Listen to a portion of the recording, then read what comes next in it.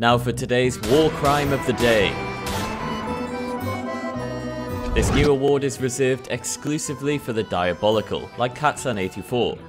This poor Hinox went for a little nap, and he's about to wake up to a bit of a shock.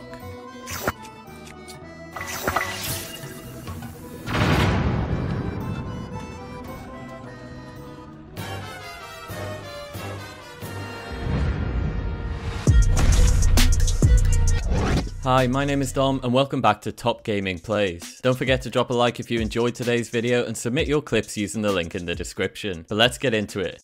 LPK found an interesting use for Sidon's power, hunting Molduga.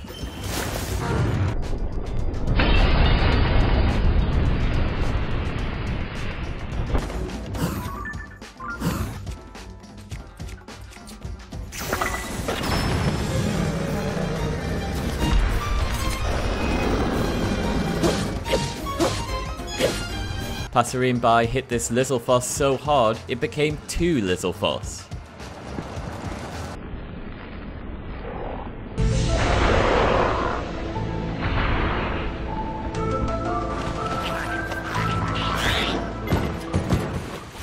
Introducing Wing Ball. For the price of just 18 wings, you too can create this low speed, slow falling, useless vehicle.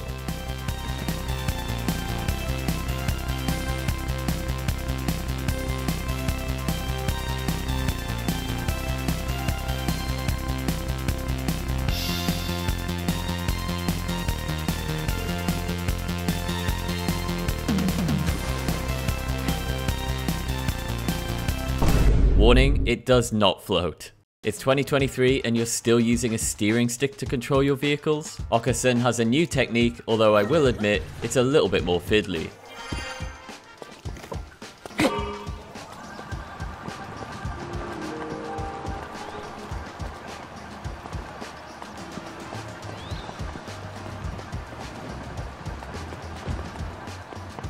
Not a single word was spoken in this clip, yet I can clearly hear a nope coming from OP.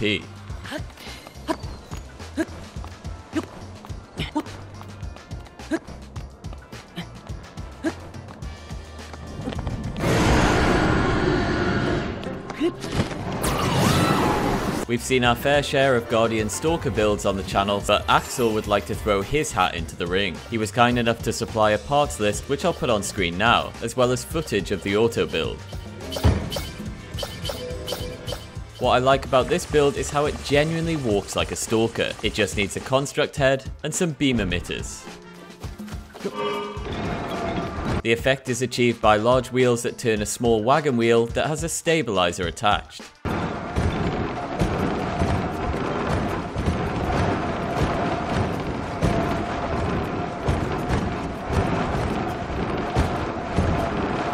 Who needs sand seals?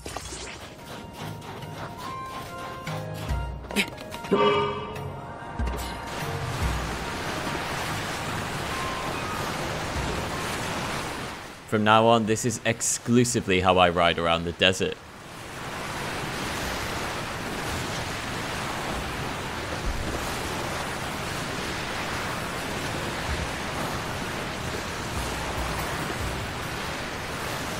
Time for the prestigious Build of the Day award. If you've seen Will Smith's greatest ever film, Wild Wild West, you will probably remember the 80-foot tarantula. While it might not be 80 feet tall in game, Jahan Parks has recreated the monster in TOTK. The way it moves is honestly terrifying. The Colgera jaws give off a really sinister vibe.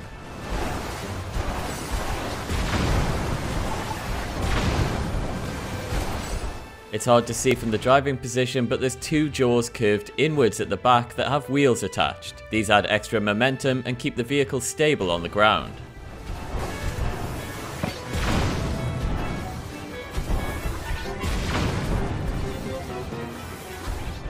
One of the questions I predict we'll see in the comments is how did he get so many Colgera jaws? Well, the answer is usually by duping fused weapons and dismantling in Tarrytown, or the hardcore method is abusing blood moons.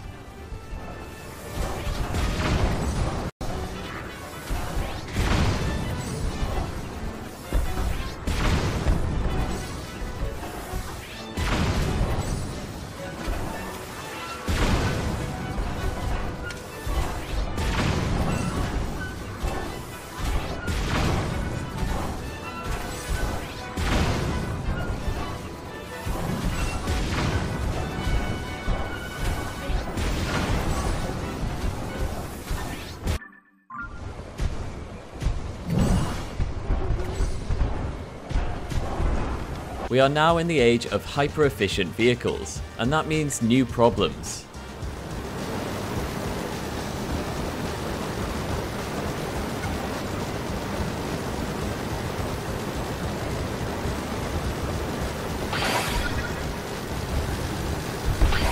Most Zonai parts seem to have a 30-minute duration limit that counts down as they're receiving power.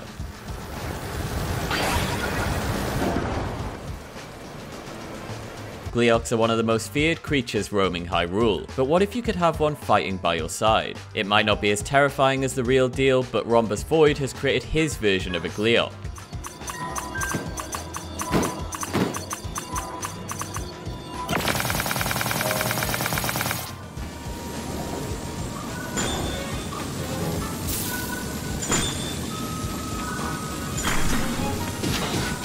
So I've been covering a bunch of builds using the Project Orion method of propulsion, which in short is using explosions for thrust. We know from Saywin's build a few episodes back that the minecarts are capable of achieving this result. Sir Dave has submitted a new concept that uses balloons as a way to capture the explosions and convert them into thrust. Unlike minecarts, that means you can create multiple sources of thrust on one machine.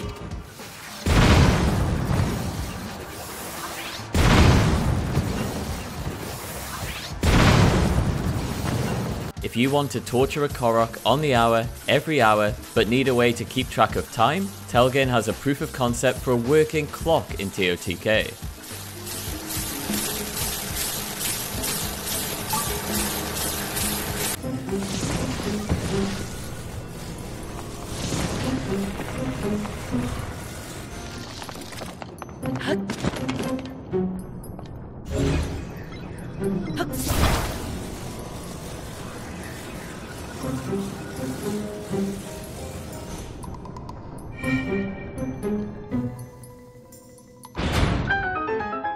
If you booted up the game for the first time and went through the opening cinematic thinking this would be way funnier if Link had a comically large volume of meat attached to his character model, not only would you be right, but you're going to love this clip by Global Trance on YouTube. It's a little longer than the other clips in today's episode, but I giggled so much it was too good not to share.